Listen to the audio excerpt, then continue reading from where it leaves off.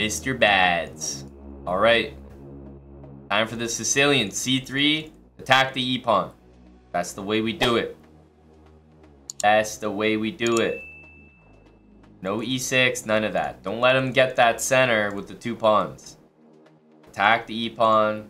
Bring the knight. I don't know what that move is all about. C3 and then C4? Seems bad. E6 next. D4 takes, knight takes E5.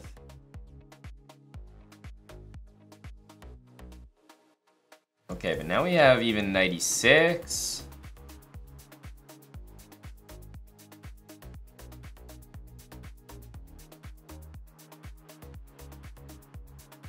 Okay, I think I'm recalibrating here. Let's go like this.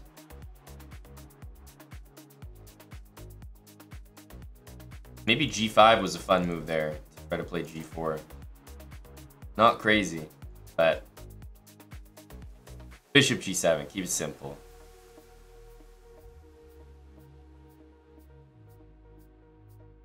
So yeah, on C4, I like to go knight C7. You can go knight B6, but the prospects for the knight on B6 are pretty bleak. I prefer knight on C7.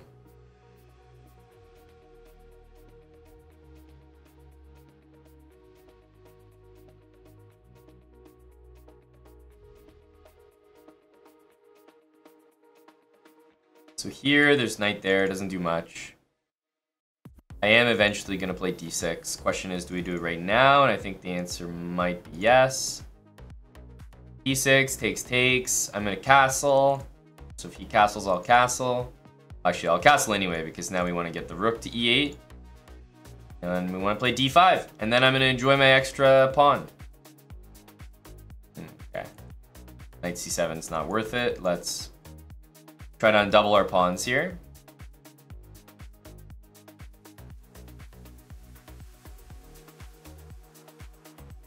We have that extra pawn from way back when, early on in the game.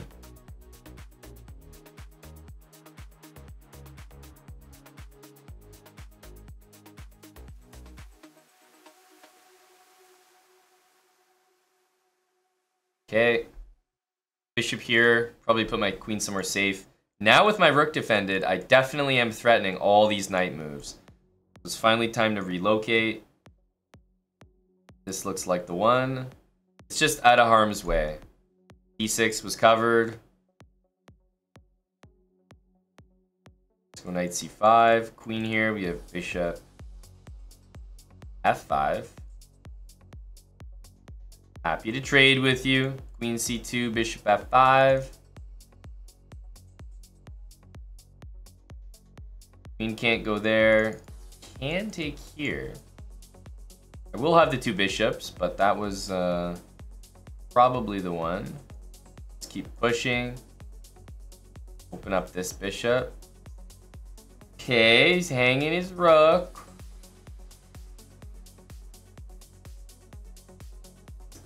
Technically, if I wasn't scared, I'd take that. Don't hurt me. Don't hurt me.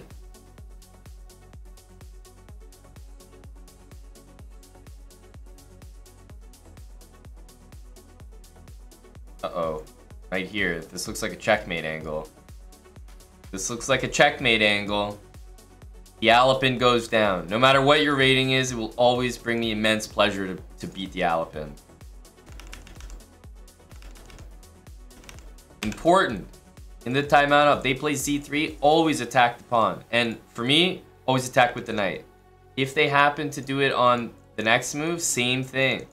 Same thing, and then D6 knight there.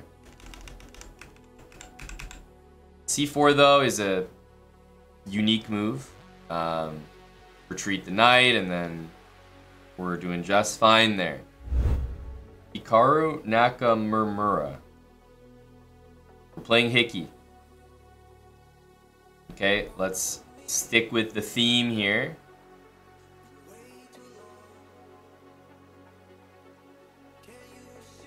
It's fine, we'll play Queen C7. 6.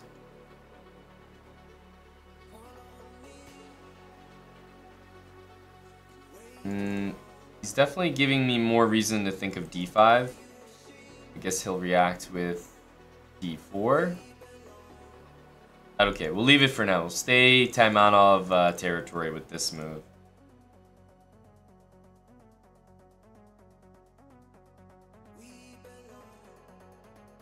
Now, only because he's got his F pawn up, you know, if I play this move, he would go e5 and wouldn't exactly have a great square available, so that's why I'm going to play d6. But if his F pawn was back there, I don't think I would give it the time of day. So my pawn's just there to prevent e5.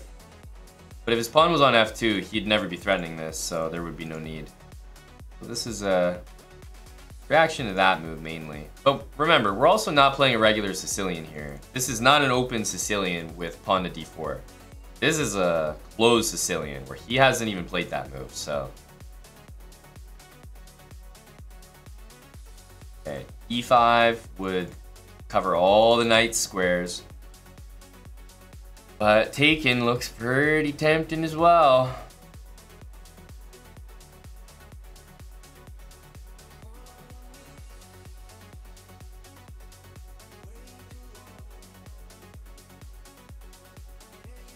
We'll go e5. I actually don't mind taking, opening up this bishop, but I'd rather play against his knight here. Take away those squares.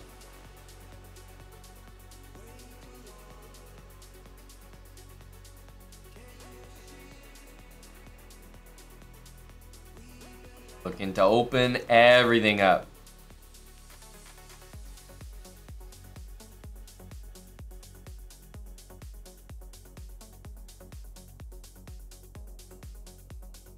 Takes, and he's actually hanging a pawn here, but after he takes, what I'm more focused on is bringing the rook here.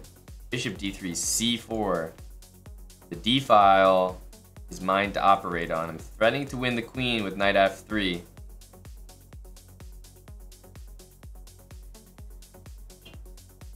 The Taimanov is a safe opening, chicken pants. Yep.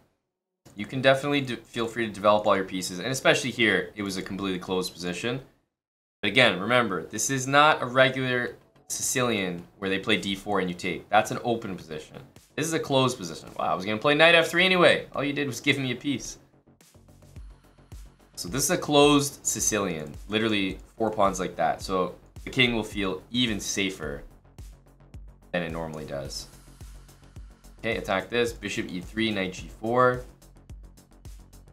But yes, in general, the Taimanov is a very safe opening. You can feel comfortable not castling. c4 and bishop c5.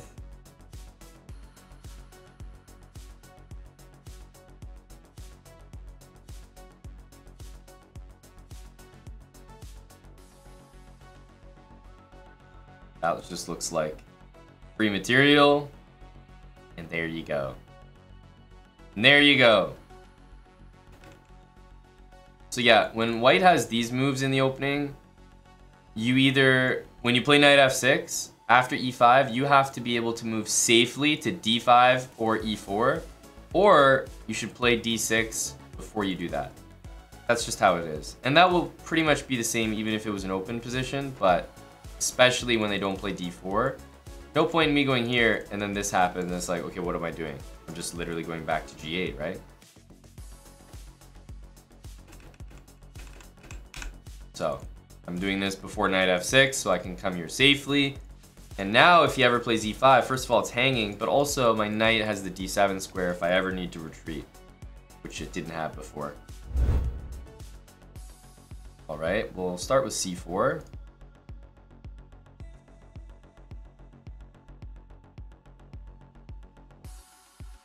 Getting our Taimanov set up with the white pieces here as well. Technically attacking a pawn, so maybe rook e8. Yeah, here I really am thinking about taking this. Rook e8 followed by d4 by my opponent is actually pretty tricky, so I'm going to take here. If knight takes, I will take the pawn. Queen takes. Let's do this. Not interested in your pawn, brah.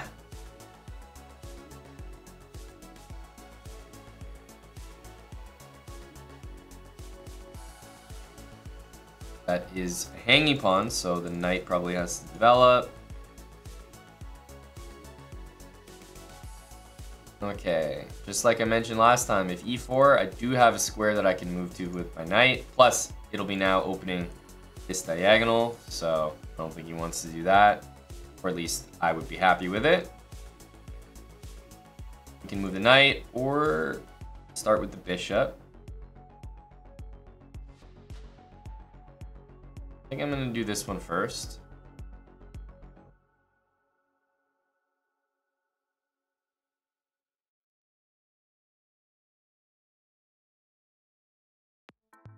Yeah, now it's just a fork. Queen has to go there or there. We're going to take this. Bad things could happen to good people here.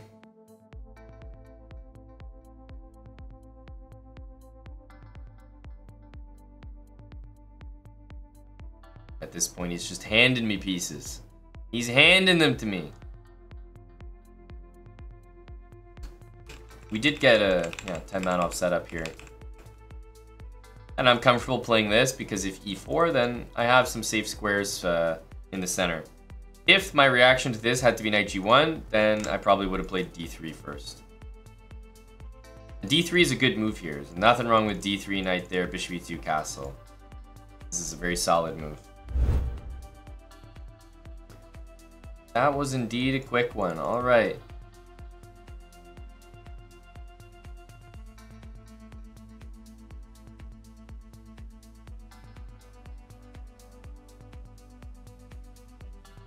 Okay, b4, e5 we're taking. So here, for example, this is not a threat. So I'm definitely going to feel comfortable playing this move. Bishop g4 and bishop e2 would be great here, but another thing that I've mentioned is I'm actually not scared of these double pawns. He doesn't want to take, makes sense. At some point he's probably going to go bishop there, and I will respond with d3 in that event.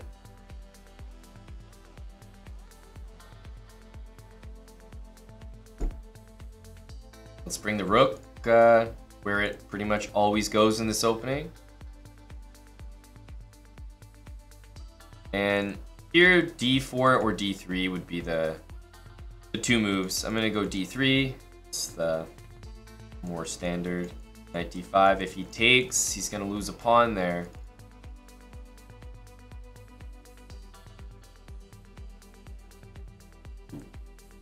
Okay, bishop back. Knight takes here now is on my mind because it's going to ruin the pawn structure around his king. Knight takes e5 looks good because of this, but knight takes e5, rook takes e5, strong move. Bishop takes e5, bishop takes e2. I'd have to go bishop f6, bishop takes. Ooh, that's a weird one. It's 3 pieces for 2 rooks. Not my favorite imbalance, but I might give it a try. He can also go here. But the 2 bishops should do work in that position. Oh, he was supposed to take. Oops. Oops.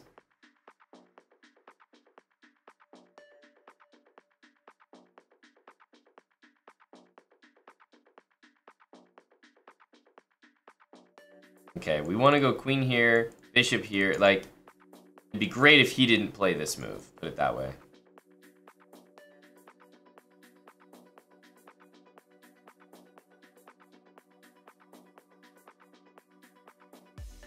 All right, he's done it. The mad lad. He's actually done it.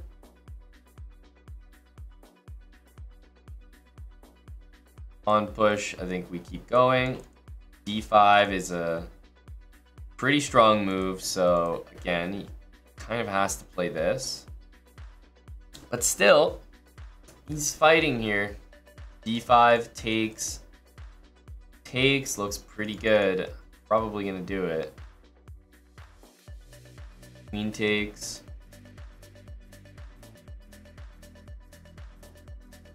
It's pretty close. Do I have much better than that?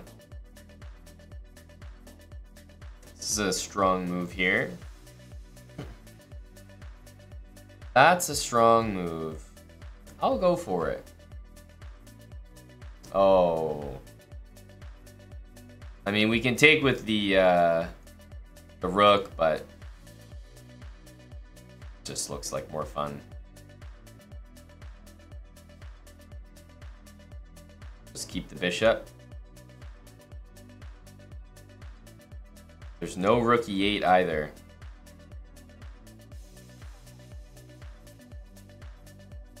Let's just push. It's really unpleasant. He doesn't have rook e8. He's probably going to play it anyway. Understandable.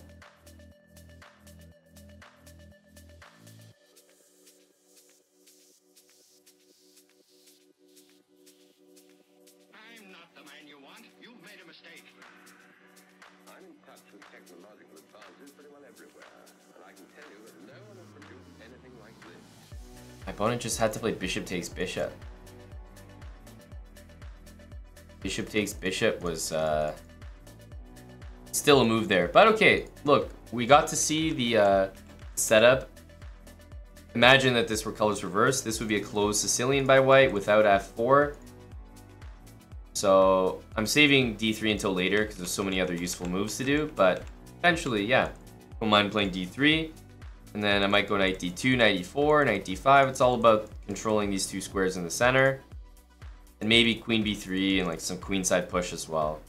There's nothing else going on. Like if he doesn't break in the center, there's nothing that really bothers me in this position. Chicken pants, here we go, buddy. Oh!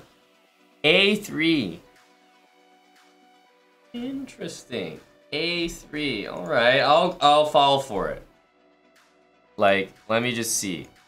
So what happens if I take? What's the big idea? C3. You want to play D4. Got it. Now, I'm actually going to put the bishop all the way back. Okay. Is this a thing?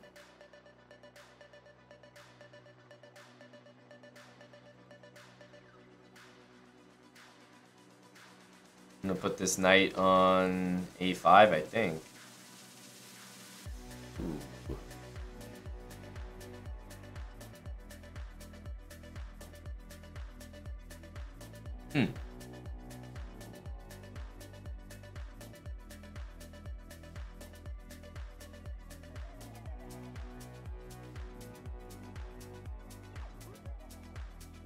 Okay, I'll go here.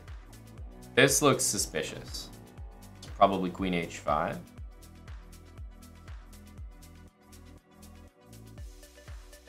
What?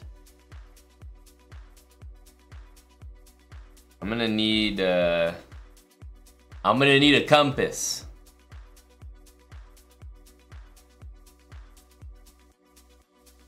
Follow up is bishop a3? Ain't no way. Ain't no way.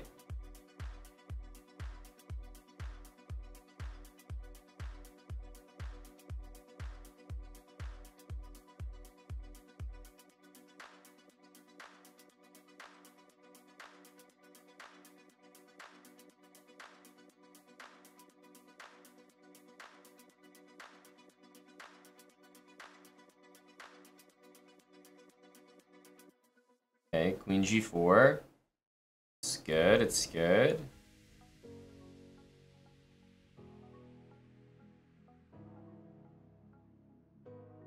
Takes queen e6, king f8. Like, I get it. You want to play energetic, but at some point you're running out of pieces, right? Also, after this, what am I saying? I could go queen f7 if I want to. But no, let's make a point. I want to win all your pieces. I don't trust you. Keep in mind, queen d7 trades the queens by force. So this is currently the biggest threat on the chessboard. Queen d7. Nasty.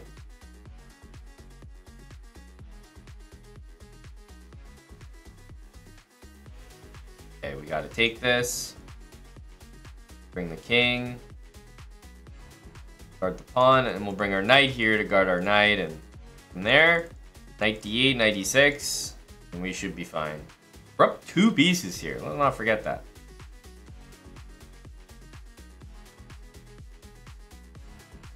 Two pieces. Okay, GG.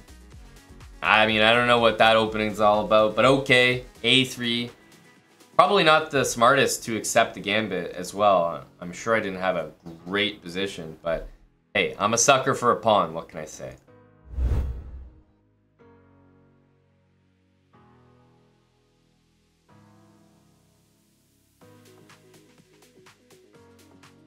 So this is an example where I want to make sure. So for example here, chicken pants, you listening, bud? Because this is here and there's no open Sicilian, when I play knight f3, I want to be careful of e4. In this case, I have a square I can go to. Right there. So I don't need to play d3. But d3 is very much on the horizon for me. That move is happening soon.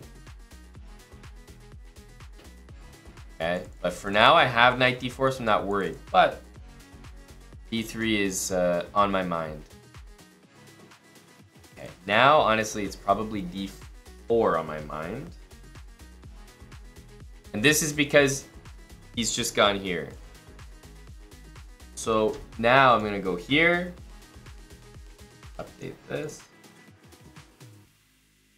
Okay, after this, without a ton of thought, I'm going to play d5 because I know for a fact that I need to open the position up. d5, if it takes, I would have taken the bishop and then taken the knight with check. If everybody took, I would take and it would be check at the end. Here, there's knight takes here, which might be sufficient. Also, of course, takes back. Yeah, knight takes here looks good because pawn takes, I think I have knight b5.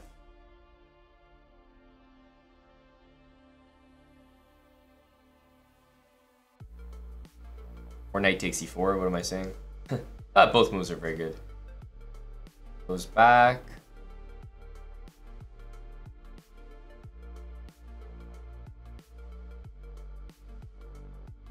Pawn takes is the next move, so the queen has to watch this pawn.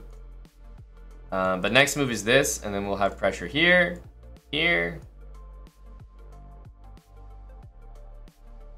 Yeah, and everything is gonna be threatened here all at once. Ouch. This is a big fork. A big old fork.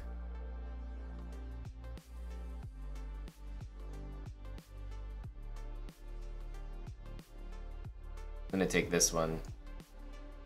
Both of them win a full rook. It's kind of a matter of taste. Which one you want to win.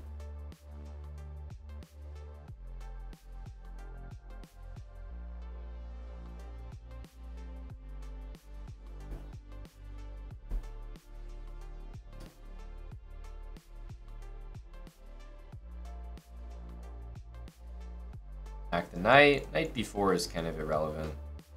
Can happen, but the initiative is going to be with me.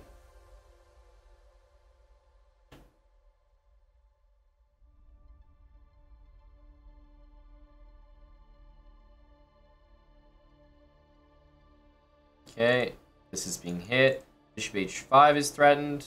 It's not quite mate because he has king h7, but it was definitely a threat there. Save our bishop. And yeah, knight takes e4 looks like a big time move.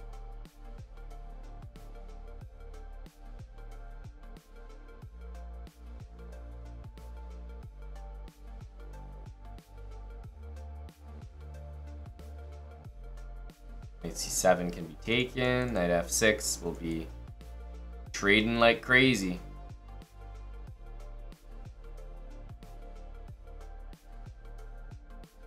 Oh, rook takes. Rook takes. That helps. That helps a lot.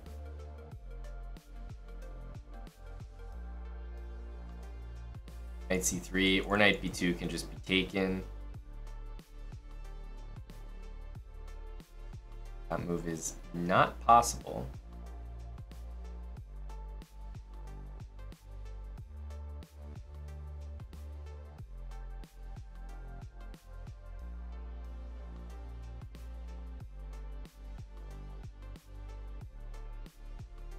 My life should be a lot easier now.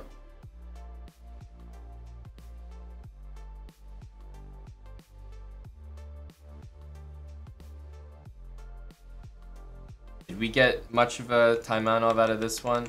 A little bit. The main thing is, you know, if e4 was scary to me, let's say this pawn was on c5, then I would probably play d3 here. Or I would do so before moving my knight. But bishop e2, castle, rook c1, we kept with the setup. And yeah, pretty important here to just go for d5. Like, knight d2 is a great move, but I see my opponent going for a kingside attack. The king is still in the middle. Time to bust things wide open. This is not something that needs a full calculation, because it's like, you know that at the end of this, you just have a normal position. And there might be something more accurate. Maybe knight takes to go for the f5 pawn, you know? Might be slightly better moves there. But even the most basic calculation should be good. We're at 1669. Nice. Let's get the opening going. Okay, we see those two moves. Those are familiar, aren't they? A4, B4 is just an immediate response. Knight F6, then we'll see E5, and then at least I have this square, for example, to retreat to. So we'll go here. I'm threatening to take the pawn, which my opponent's just not picking up on. Not picking up on at all.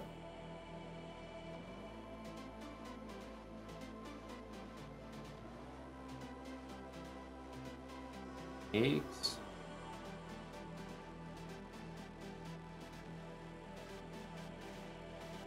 So basically every move I've done has been in stride. Castling.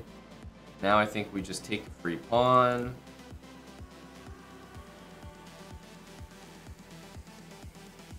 And c4.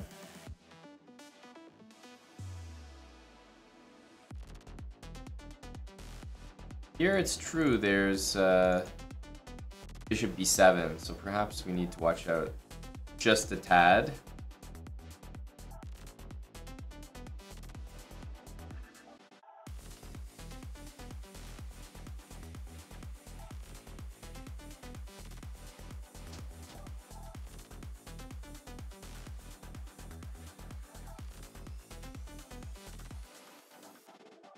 I'll go b3. I think white playing b3 has been slightly annoying for the last couple moves.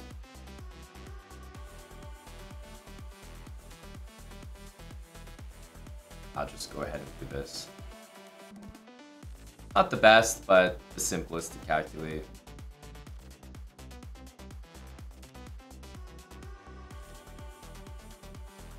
Here, bishop a6, still some work.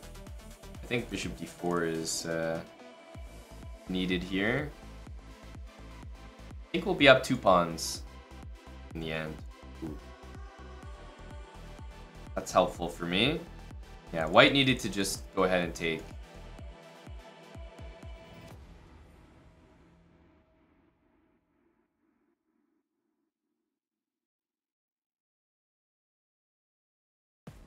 And d2, d1 should be getting me something.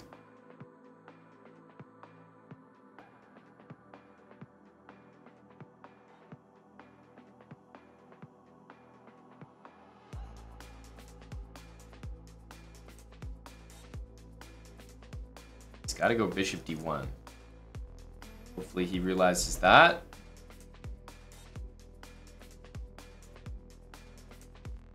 So we got a pawn all the way up the board. He can take that. We'll take this.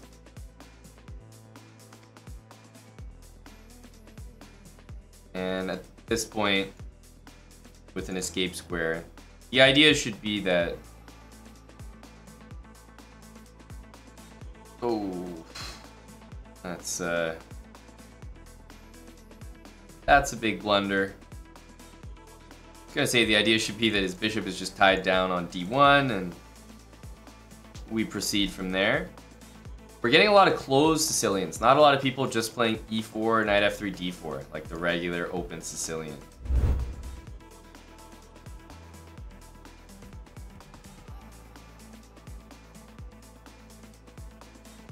Well, actually, the thing is about a3 is that it doesn't really have anything to do with the Taimanov. So if you play the Sicilian at all, you have to deal with a3.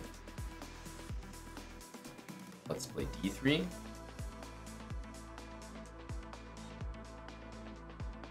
This is actually a situation where I should probably have d3, but for a different reason. Just that, although it was hanging, he had my my rook in his line of sight.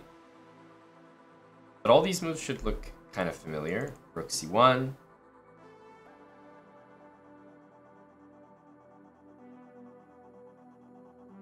Knight d5, I'm always ready to play because if he takes, then the c7 pawn hangs. So this always feels good.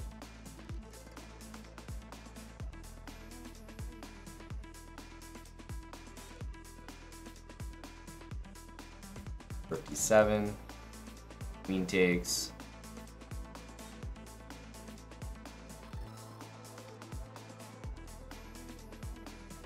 Knight c8, probably queen a5. I say probably because it's the only move. Bishop takes here. Queen takes a6. Looks fine. Looking at this, which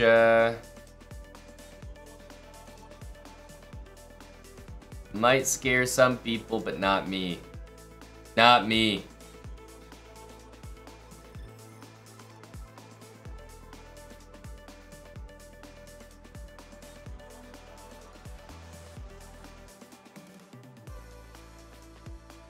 Takes, takes, takes, and I take the queen. It looks like it should work for him because he's attacking more things with Jack, but I think I'm all right here.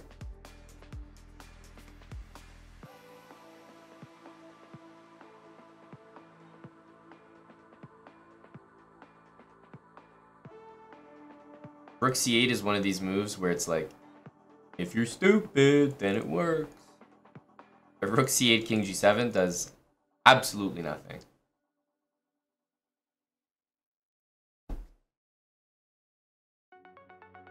Let's bring our queen over here. This check would be very poorly timed right now. And we're up so many pawns, I can truly take any pawn structure.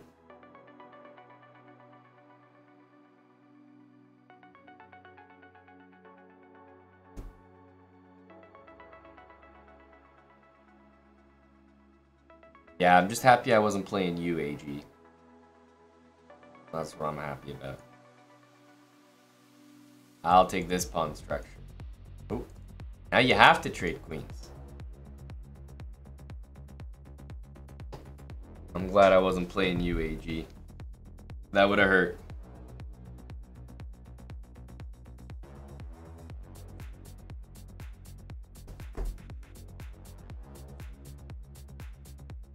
A queen trade is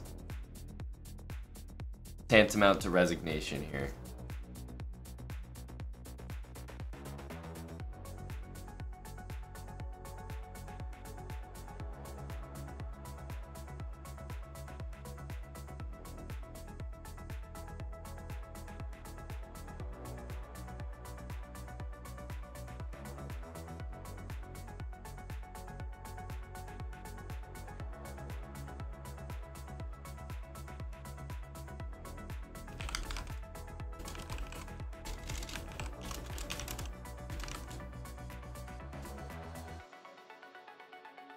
Whenever people get upset, it happens every so often. In while I'm doing a series or a speed run or something, I realize that like it's kind of like those TV shows where the person has legitimately had the craziest thing happen to them, and then when they're explaining it to someone else, they're telling the truth, and you know they are because you've watched the show and you've seen it happen, but then they're like, yeah, and then this bird flew by and took my briefcase, and so that's why I don't have the report for you. And you feel bad for them because you know that as they're explaining something, they sound like a complete lunatic, but they're telling the truth, so you kind of feel bad. You're like, man, you just sound like an idiot right now. And I get the same experience when people are like a little bit upset during the speed runs. They're like, screw you, man, engine abuser, you know, trash player, blah, blah, blah, blah, blah, blah. And then the way I type, I'm like, hey man, sorry about that. I'm a Grandmaster, by the way. You'll get your rating back. And as I'm typing that, I'm like, that's what a fucking trash engine user would type too. That's the same thing they would type. Sorry buddy, I'm a Grandmaster. You'll get your rating back. Wink wink. Like when I get banned. So whenever I type that, I'm like, man, that doesn't sound too good for me, does it? My opponent had some choice words for me. He called me a specific word and I replied, sorry my friend, I'm a GM. It's like, now. You may be describing me perfectly, but I'm a GM, so it's okay.